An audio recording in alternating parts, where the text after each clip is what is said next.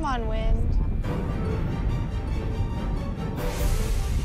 The wind at Leah's ceremony was horrible. I felt really bad for her because it was very intense. Poor veil. I'm sure it's just like sticking to her lipstick. It was just crazy. People's little, what do you call those? Yarmulkes We're flying off. She was holding on to her veil, but they handled it with grace. Although it's windy today, I relate to it as a blessing as we are being touched by the life of God himself. I'd like to ask the parents, as is the tradition, to come forth and bless their children respectively.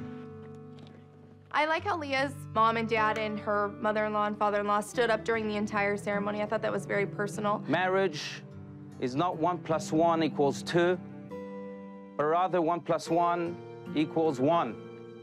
The bride and groom did not exchange their own vows. They really didn't do much talking at all. I know that is part of the traditional Jewish wedding. Mazel tov, mazel tov, mazel tov. I thought the ceremony was special. So what do you guys think? I liked it. It was different.